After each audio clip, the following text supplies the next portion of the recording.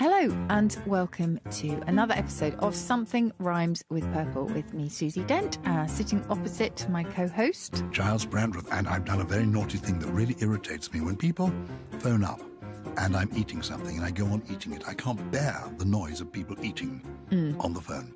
And I'm eating on the microphone because just before we began our recording, Susie, very sweetly, shared her nuts with me. Her nuts and raisins. Gave me a little handful, and they are delicious, so tasty.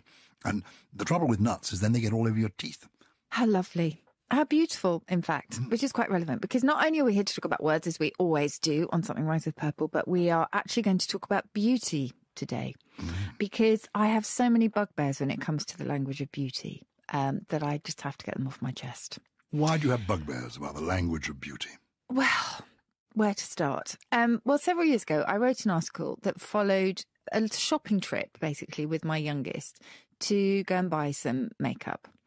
And I had no idea about this. I'm sort of quite spoilt in Countdown land, Countdown being the program that I work on, because we have makeup, as with any TV program, you have a whole crew of lovely, wonderful makeup artists who bring their own makeup. So I don't generally go out and buy makeup. So this was a bit of a first for me. And I was really shocked, Gyles, I have to say. Have you ever been out buying makeup? Yes. Okay. And when I played Lady Bracknell in The Importance of Being Earnest, I wanted appropriate, Ham fat. mature woman makeup. Oh, okay. So I The went whole out. powder thing. So lots of powder and sort of mascara for the eyelashes. The reason I mentioned ham fat is because that's what actors used to spread on their faces for makeup. And that's where a ham actor comes from, because it was usually the people who couldn't afford the real deal. So these were the ham actors who probably weren't the best. And they put on ham fat? Yes, they were the ham fatters. That was what they were called originally. I didn't know that. But the reason, I'm not a prude. I'm so far from being a prude. We've done a whole swearing episode where I will happily... You're far from being a prude. Exactly. You're often quite rude. I am quite rude. But it was just so highly sexualised, that the stuff that we were looking at. So for a start, you will find... Is this specifically aimed at young girls? Yeah, quite a lot of it is aimed at young girls. That's the first thing I should say. So there are particular brands, which I won't necessarily mention name and shame here, but there are particular brands that do, aim specifically at teenage girls. And I've got the article here that I wrote on the subject because I was so incensed. So there's one brand, for example, that when it comes to blusher will talk about orgasm. That's the kind of standard blush. Or there's also super orgasm. Deep throat is another one. Good. So you have to go and ask for deep throat. F-bomb, bang, stray dog, perfect threesome, which is an eye palette with 3 little colours in it. Advertising slogans like get some, give some.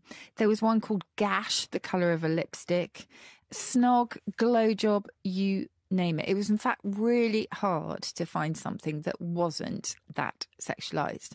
And, these are kids often sort of 13, 14, going to buy their eyeshadows and their blushes or whatever. And this is what they are being groomed with, really. Is this common? Have you just found an obscure brand? No, honestly, this is really common because when I then went back to the Countdown studio, the favourite blusher of mine, I didn't realise it was being used upon me, was Super Orgasm. Super Orgasm? Yeah. On your face? Yeah, because it will give you the flush as though you've just had an amazing orgasm. But when I was, this is the classic when I was growing up, but, it would be soft damson or dusky rose or whatever, which was fair enough.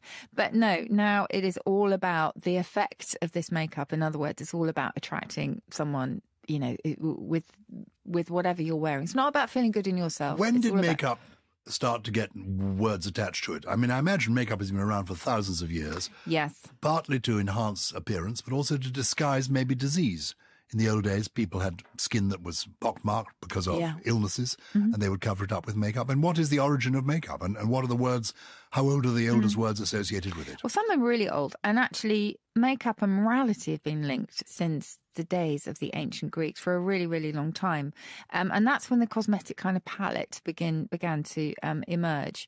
So centuries ago, a rouged mouth or eyes with lots of kohl on them, K-O-H-L, I'll come back to that one because that's quite interesting. That could be really dangerous. So, in biblical times, Jezebel infamously painted her face and tired her head. In other words, she kind of groomed her hair before meeting her death. And that whole makeup idea was the symbol of the stigma of evil and whorishness. You were a whore, essentially, if you wore that level In of fact, the makeup. phrase is a painted Jezebel. Exactly. And the painting is part of it. It's how you illustrate the sort of person you are. Yeah. And obviously that's not the case throughout history, because there was amazing sort of elaborate, beautiful makeup from, the ancient Egyptians onwards. And I mentioned kohl. That's really interesting because that's got the same root as alcohol, believe it or not, because it was a distillation achieved through alchemy. Kohl, that Kohl, which was how the word was originally spelled, was the coal with which you distilled alcohol, but also what was left you could paint your eyes with. What's the origin of the word cosmetic? Cosmetic first came into English as an adjective meaning having power to adorn, embellish or beautify in the 17th century. So ultimately it goes back to the Greek meaning to arrange or adorn. Mascara, Yes. our producer has just said, where does mascara come from? That's another good question. It goes back to, well, you'll like this, Gyles. It goes back probably to the Italian or the Spanish maschera, meaning a mask. Which is essentially, isn't it, what cosmetics are designed Indeed. to do. And sometimes that mask will give you supreme confidence and sometimes it wouldn't. And as I say, this makeup has been with us for ages. I mean, the unadulterated face right up to the 20th century was a real whiteness. So there's been quite a lot of racism embedded within. I talked about makeup and morality, but embedded within the whole world of makeup too, because they used to sell bleaching lotions like Fairplex ointment, which would top the beauty charts. But forgive me, what is so curious is that white people want to have darker skins, and some people with darker skins want to have paler skins. Well, I tell you what, historically, white meant time spent indoors by those who could afford to do so. But the outdoor workers would inevitably brown and harden under the sun. And that was, it's the same with to have blue blood. Blue blood refers to the sort of blue veins that were visible through intensely white skin of the aristocrats originally in Spain, as opposed to the Moors who, had darker skin. So it's quite a lot of discrimination involved here. Some years ago, I did interesting work on who gets to be happy, how and why, with the great Dr. Anthony Clare. And he was telling me, I asked him, do beautiful people tend to be happier than not so beautiful people? He said, no, quite the reverse. This is because human beings react badly to extremes of any kind. Right. And so you come across somebody who is incredibly beautiful, you back away from them. People warm to people who are in the middle range. If you're very, very beautiful, if you're very, very, very ugly, people may find those two extremes quite difficult to cope with. And as he said, Marilyn Monroe, very beautiful, but not very happy. So if you're listening to this and you don't feel you're as beautiful as you would like to be, good luck. Well done you. You may actually be better off. But it also, beauty is in the eye of the beholder. Well, of course. Of course. I wonder what that phrase comes from. It's probably a poet of some kind. Oh, well, it sounds like the Bible to me. Oh, do you think so? Beauty is in the eye of the beholder. You asked me so many questions. I'm so glad I have the Oxford English Dictionary. Yeah, and then you can give me beauty is only skin deep. It doesn't mention the Bible, in fact. It does mention a Greek saying, for in the eyes of love, that which is not beautiful often seems beautiful. Oh, I That's rather nice. like that. Isn't that good? Yeah, but 1630 it came into English, Beauty's in the Eye of the Beholder. I was mentioning Marilyn Monroe, regarded by many as a blonde bombshell. Where does bombshell come from? Oh my, what a bombshell. Bombshell works similar to blockbuster, isn't it? Because a blockbuster was originally a bomb that could take down several blocks. So it was an American term. And of course, then we've got the bikini effect, the Bikini Atoll. That was a big bomb, wasn't it? In the Bikini Atoll region, it made such an impact that when the sort of very flimsy bikini wear came out, they thought, this is explosive, so let's call it the bikini. Are you sure? I thought it was because the Bikini Atoll looked like a bikini. No. That's an urban myth, is it? It's all to do with the explosive effect, yeah. Can I turn to potions and poisons from a century ago? I thought you never would. Because... But we're looking about 150 years ago now, there was such a thing as the toilet arts. The toilet arts were those that prettified and beautified. Yes, people now think of the toilet as the lavatory. Yes, there's a lovely quote in the OED which talks about wearing a toilet on your head, because originally a toilet was quite an elaborate headdress. And then eventually the place where you would go and take your headdress off. Because people did their toilette. That is to do your makeup, your cosmetics, to beautify yourself. Ma toilette, I'm doing my toilette. So, well, we still talk about powdering our noses, don't we? It's all euphemism. Whenever the loos come into it, it's all euphemism. So the toilet, what is the original toilet? The original, so the toilet art, it was more about the perceived health and beauty problems in those days, because today, of course, it's all about wrinkles, isn't it? And on the packaging today, you will say visibly improves the skin, which always makes me think it doesn't really. It just looks as if it does. But in those days, what you really wanted to get rid of were blemishes, like they were called mouse marks on your skin, offensive perspiration of the feet. I guess we still have that. Extreme redness of the nose, which incidentally is called a grog-blossom if you've been drinking too much. A grog-blossom. Yes. And hand whitening again. So it's all back to that sort of, the fairness. But they really loved to concoct all their remedies at home. And I think there's a return to this now with things that you can make at home that are more natural, sort of cucumber under the eyes and wonderful kind of face masks made of oatmeal and that sort of thing. I haven't tried them yet, but I think I must. But in those days, the early 1900s, you could make your dentifrice, which was toothpaste or toothpaste powder, with cuttlefish bone and honey. You could use quicklime to take your hair off. Depilation, it was called in those days. You could use quicklime. You could use the head fat of sperm whales, horrible, for all sorts of things, especially in face creams. And mercury derivatives. Now, mercury was everywhere, and we've talked before about Mad as a Hatter. The Hatters used to use mercury, and so those who made felt hats were exposed to this mercury, made them go a bit doolally, and so Mad as a Hatter, literally. And they'd use arsenic and all sorts of things in their sort of products. So in some ways, despite the fact that we now call them deep throat, we have moved on in the right direction because they are becoming increasingly natural, I think. And animal testing, hopefully, also is going out the window. Years ago, Susie, I was lucky enough to know a British blonde bombshell in the lovely shape of Diana Dawes. Have you heard of Diana Dawes? We have told the Of course, we've told that story many a time and oft. Yeah. I love Diana Dawes. I got to know her. I got to interview her for television. I then began to meet her quite regularly when she, in the 1980s, came on to TVAM to talk about how she was going to lose weight. And we followed her diet over the summer on TVM, and each week she did lose a little bit of weight doing the special diet and the exercises on the programme. What we didn't realise until after it was all over was that week one, when she came in to be weighed, she'd hidden about her person, in her underwear and elsewhere, heavy stones. I mean, literally, sort of tins of food to make us... And gradually, as the weeks went by, she just removed a few more of these cans of food. So she did indeed become lighter. This was because she was clever. A little bit buxom. She was delightful. Indeed, I thought part of her attractiveness was her slightly... It's the curvaceousness. I long to be curvy. What is the origin of the word buxom? Well, that's a lovely one because it's one of those ones that's flipped gender, really, because to be buxom originally was of a man, to be compliant and obedient and an all-round good egg, particularly when it came to your employment. And it goes back to a German word, biegsam, meaning bendable, essentially. So you were compliant. You would just follow the rules and be fairly versatile and fairly flexible. And it's another word that has had a really strange journey, really. Sorry to use that word again. Does that not bother you when people say, I've been on a journey? Anyway, but words do go on journeys and they do have secret lives. And so to be obedient and compliant then went on to, I guess, the sort of idea of a rosy-cheeked milkmaid who was just happy-go-lucky and blithe, etc., and would do her job without complaint. And then because those red-cheeked, rouged, possibly milkmaids, or maybe with their sort of, their natural blush and flush, because they were often quite well endowed, it sort of was then transformed to that part of the anatomy, which is pretty much where it stays. Oh, you think of a buxom person as somebody who's bosomy? Definitely. Do you not? Oh, I thought buxom meant overall a little bit on the plump side.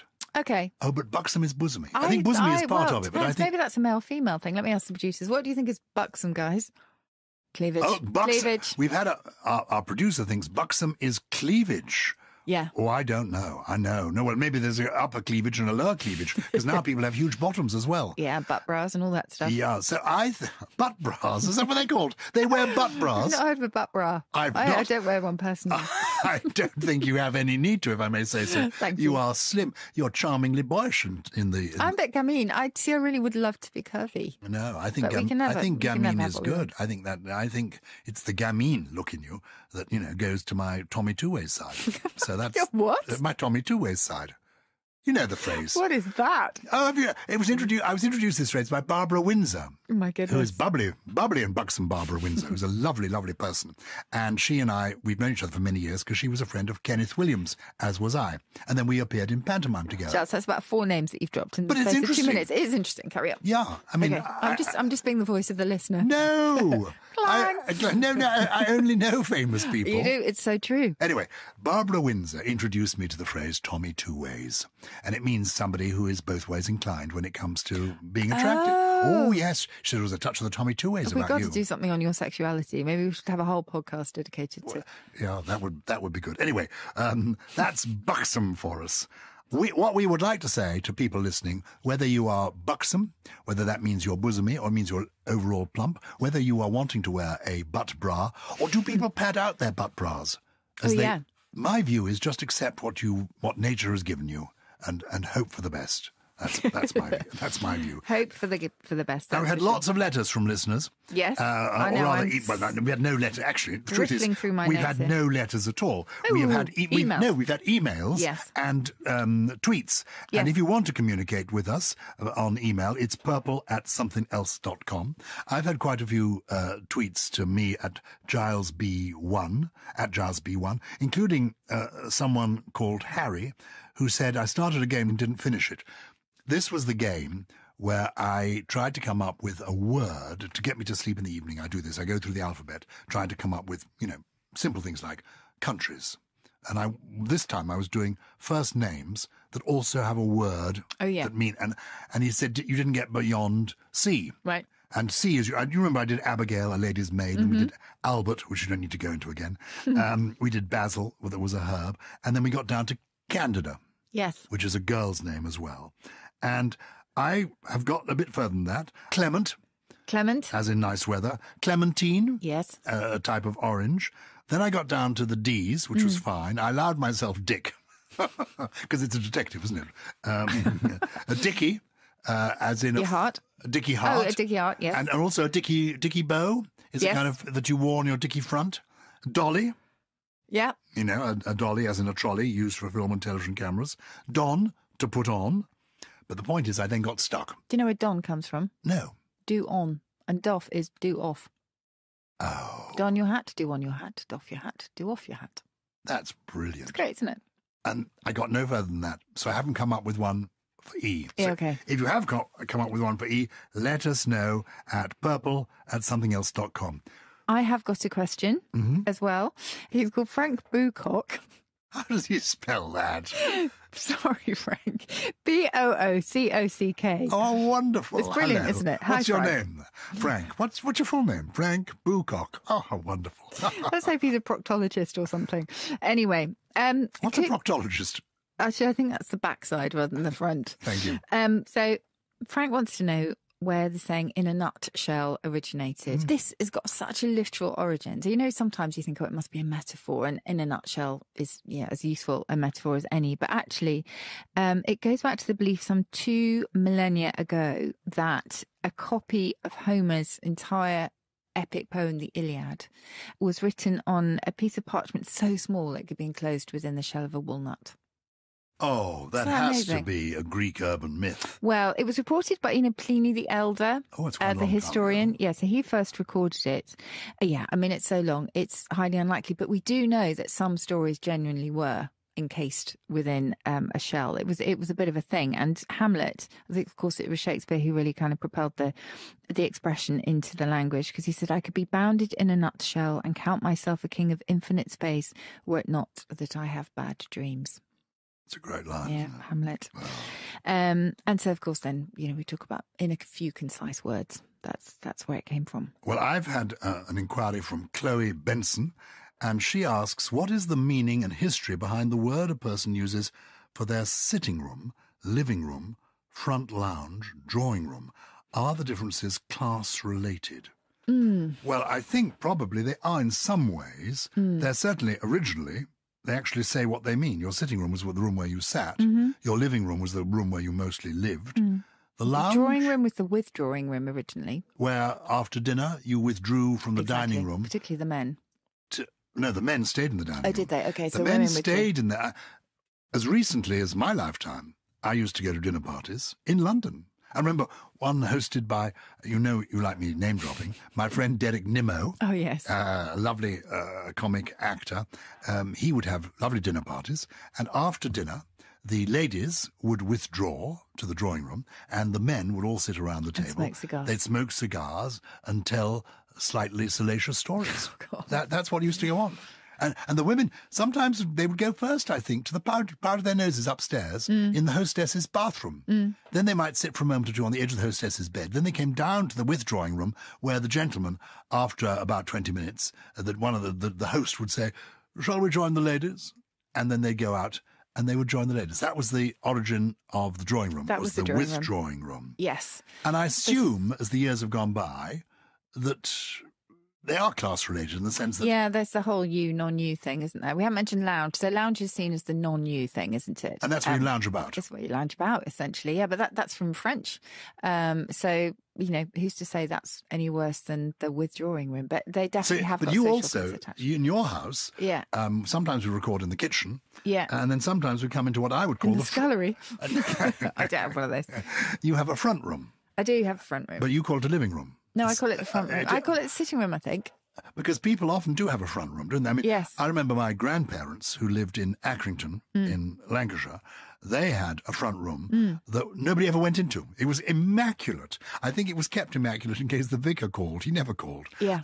But they actually lived, as it were, in their sitting room. So they had a front room, which Okay. was the grand room, with sort of an aspidistra. Oh, see, my front room's got a fireplace and everything. That's where that would be the absolute opposite of something not ever used. No, your front room is lovely, but their front room was people used to keep as kind of posh room. Yeah. I don't have For one of special guests, and then there was a cosier room, or a snug even. A den. A den. Yeah. Snug. The snuggery. So I got into trouble what once on Countdown, if I told you this, by saying, or maybe I tweeted it actually, that the growlery is mentioned in Dickens as somewhere where you can retire to have a good growl. And then Rachel told me about the alternative Urban Dictionary meaning of growler, and I've never used it again. Oh dear, what is it? It's, well, never mind. You can look it up. Oh really? So, yeah, where are we going now? Oh, Lord, I'm looking at this. The parlour. I've just read this. I've looked it up. We're certainly not going to the growlery. Oh, my good. How could you suggest such a thing? The parlour. Parlour is where you go to speak. Oh, we've mentioned this before because it's linked to Parliament, where people talk a lot. So, come into the parlour. Parlare. Come Where to go and have a chat. That's where you do the talking. So what would you suggest people call their living room, lounge, sitting room, Any of the drawing above. room? Well, any It's not of those. important. And then you get onto sofas and settees and things. I mean, do we really care? Do we really care? No, but it's intriguing. So the differences are class-related. There was a snob element introduced in the 1950s when Nancy Mitford and other people came up with this new, non-new. Yes. And things like... Toilet loo, all that stuff. And lounge was considered vulgar. Drawing room was considered correct. Middle-class people would have sitting rooms or living rooms, I think. Okay. That when it was class-orientated, drawing room for the upper echelons, living rooms for the middle echelons, and lounges for the ne'er-do-wells. I've always found it very interesting that people then have actually moved away from the French that was once considered very aristocratic and dainty, and back to the Old English. So we talk about pudding. If you are, some people would say pudding is correct and much better than dessert, which of course is French. And likewise, serviette is French, and napkin is seen as being the you or the sort of upper class, middle class correct choice, isn't it? It's all ludicrous. It is all ludicrous. Yeah. David Coney has been in touch. Getting something for free. When did that come to be accepted in our language? As I do not think, says David, it is grammatically correct. Because either something's like free, either it's free or it's not free. But you're applying it as an adverb, so that's where the confusion comes in. So in terms of where it came into English was 1940s American English, for free. But if you wanted to turn it into an adverb, you would say, well, he was given it freely. But actually, that's got a whole lot of other associations connected to it. If he was given it freely, he was given it willingly, it doesn't necessarily mean without charge. So for free, I think, is probably more precise. And I wouldn't say it's a tautology. Good. And it's been with us since the 1940s. 1940s. It's got At least, yes. Do you know that's got the Susie Dent kite mark, the tick of approval? That's all people need. So now you know, David Coney, you can't... Sorry, David. You can't complain about people using for free because it's legitimate use of the language. That's what we're all about. And there's no charge for this. This is your bonus. You now get 3 fantastic words from Susie Dent. And these are words that are in the language. You may be familiar with them or not, but Susie can tell you what they are. What have you got for us this week? Okay, well, my first one is if you're feeling a little bit queasy, perhaps a bit crapulous, which is a word I've mentioned before, meaning just a little bit hungover if you've had a few too many bevies the night before. To be wamble-cropped, which is spelled W-A-M-B-L-E, and then C-R-O-P-T, wamble-cropped. Is it all one word or is that a all hyphen? One word, all one word. Wamble-cropped. Means to be feeling decidedly queasy. Oh. And to wamble of your stomach is to have a sort of, well, it's described actually as a noun in the OED as a rolling or uneasiness of the stomach. A wamble. A wamble. A wambling stomach. So that's Wambling the first. I love that program. Okay. If you are quite a sort of brisk, energetic walker, but you know when you sort of see parents pulling their children on behind them who are so reluctant, bless them, they are trampoosing. To trampoose, T-R-A-M-P-O-O-S-E, is to walk reluctantly or to trudge. You might trampoose to work on a Monday morning. The third word is, do you make your own bed? Yes. Okay. Well, you know when you shake your duvet and you get these little light particles of dust that you can see in the sunlight? Those were known rather beautifully a few centuries ago as beggar's velvet. Ooh. Beggar's velvet. Floating in the air. Floating in the air. It can be just beautiful the if fluff the sun is coming into the bedroom Exactly. when you shake the duvet and the dust raises. Oh, I love it. It can also be the fluff below your bed. So underneath your bed that you never quite get at with the hoover. But I like it to sort of be those little shives of dust. Tell us what the word is again. Beggar's velvet. I love it. There are other words which I might include in my trio another time, but for the fluff that you get in your pocket and the fluff that you get in your navel. Let's not go there right now. Well, it's time for us to get wambling free. I'm going to trampoose you back to the underground station. I don't know where we'll be next time we meet. Trampoose, that for linguists, that you've just used trampoose in a transitive way. In other words, you're going to trampoose me.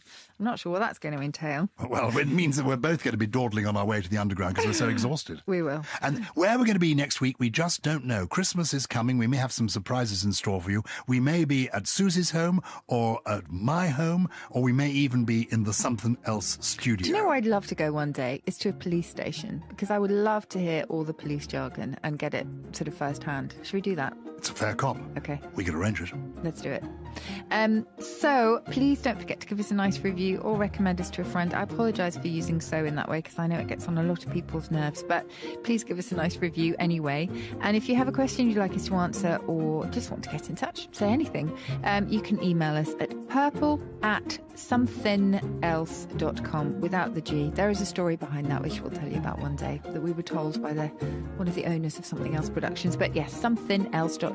Something rhymes with purple. It's a Something Else production produced by Lawrence Bassett with additional production from Paul Smith, Steve Ackerman and Gully. Do you think he's a bit wamble-cropped?